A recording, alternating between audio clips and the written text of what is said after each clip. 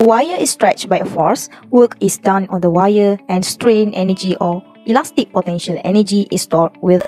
Consider the force extension graph of this wire until the proportionality limit, or in the previous videos you can see that it is from O to point A.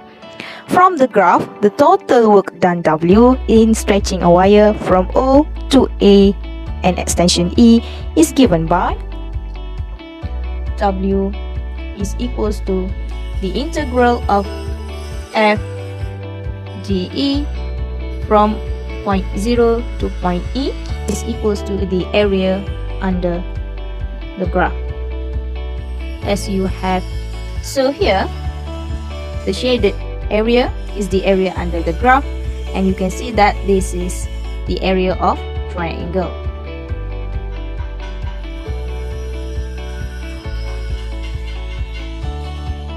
So work done in this case is equals to energy, or we call it as strain energy with single U.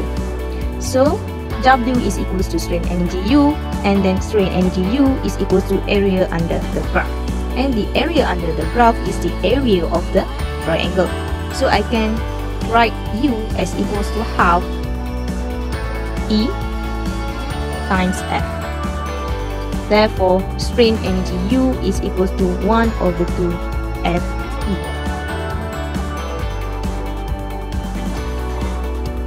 So, as we know, U energy is in the unit of Joule.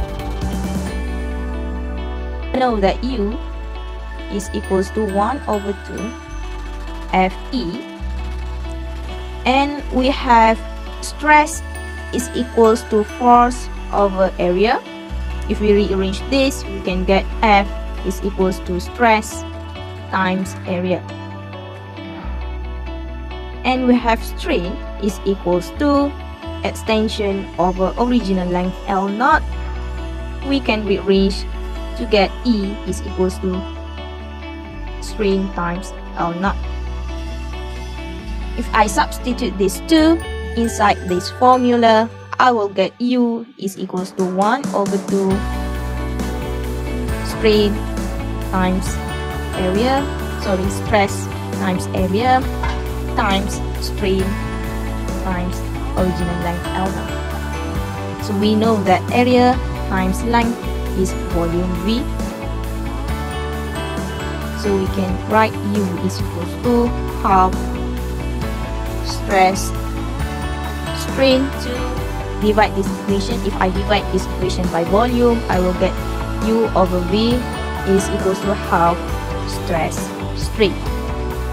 From here, you can see that this is strain energy per volume, which is equals to half stress strain.